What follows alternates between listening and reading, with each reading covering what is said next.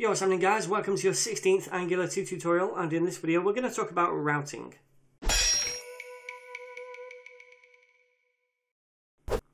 Alright, so currently if we type in a different URL into our address bar, such as /home or /directory or / whatever you want, then we're always going to get the same view in our browser. We're always going to get that default app.component view with the home component view embedded into it, and it's not going to change. And that's because no routing has been set up in our application. So ideally what we want is if a user goes to just /, then they get the home view. And if they go to /directory, they get the directory view rendered in the browser. So that's what we're going to do in this tutorial. And to do it, we're going to have to take two steps. First of all, we're going to create a routes file, and we're going to define all of our routes within that file. Then we're going to export them so that they can be loaded into the main.ts file where the application is bootstrapped. And then the second step is to tell Angular where to load in our components or views when a specific route is requested. For example, if I go to /directory, then how does Angular know where to load in the directory view? We need to tell it that explicitly, so we're going to do that as well. Okay then, so we're going to set up two routes. One for the home page, which is just /, and then one for the directory, which is going to be /directory. Now the home page has already got a view, this home component right here. But we're going to need a view and a component for the directory, so we're going to have to generate one of those. Now you've seen me generate a component in the past by saying ng generate, if I just click down here, ng generate component, and then the name of the component. But quicker, you can just say gc and then the name of the component. This is like a shortcut. So I'm going to call this one directory. Make sure you're in the Ninja directory folder there. Press enter, and then this is going to spin up a new component for us and a folder for it right there as well. There we go. Okay, cool. So now we've got this directory, and it's got a view and a TypeScript file. And we're just going to delete this spec.ts file because we're not going to use that. Okay, cool. So now we've got that view sorted and that component. So what we need to do is set up our routing using those two steps. So the first step, like I say, was to create a routes file. And we're going to do this in the app folder. So I'm going to right click and I'm going to go to new file, and I'm going to call this app.routes.ts. Okay, so now we can specify all of our routes in this file. Now to do that, I'm going to store them in an array, and this array is going to be a constant. So I'll say const, and the name of this array is going to be app_routes. This is capitals because it's a constant, and I'm going to set this equal to an array, and in the array is where we're going to define these routes, and each route is going to be an object, just like that. And the first property of this object is going to be the path, and this is what the URL is going to be, so / whatever. So the first one is going to be directory, meaning the user goes to / directory, and then the second parameter is going to be the component that loads in when a user goes to this. So the component we want to load in when a user goes to / directory is the directory component. So if we open that up, we can see it's called directory component right there. So we'll copy that and paste it right in there, and that's fine. Okay, so the second one is going to be another object, and the path this time is going to be empty, which means basically they're just going to go to /, okay, the root level.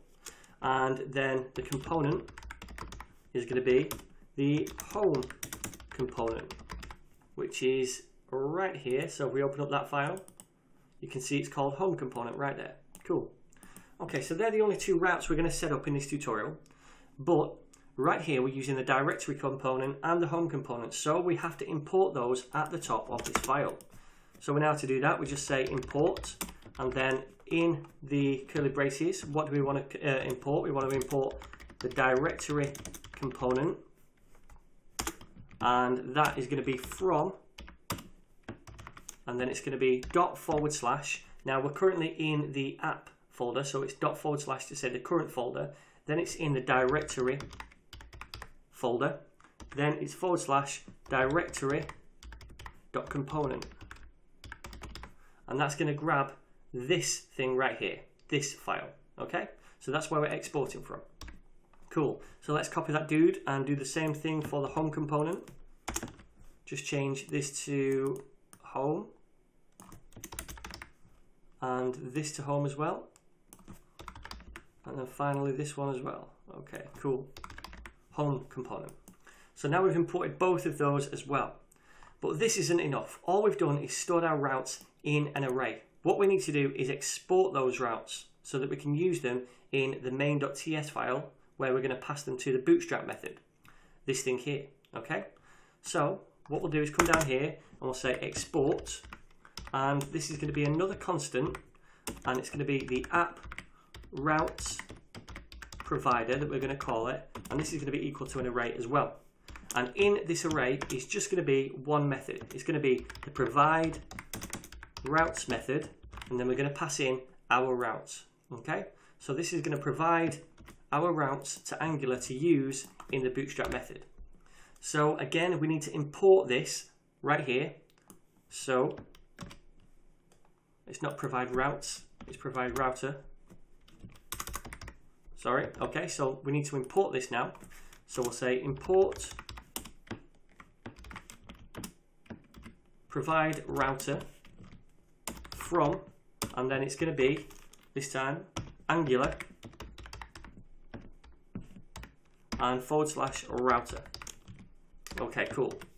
So now we've set up this routes file, and if you had more routes, all you do is just carry on making them right here. But we're just going to set up those two for now. So we've created those routes, and we're exporting this constant right here, which is providing our routes to Bootstrap, okay? So now what we need to do is load those routes up in the main.ts file when the application starts, otherwise they won't work. So let's go to this file, main.ts, and the first thing that we need to do is import this thing right here that we just exported, because we're going to use it.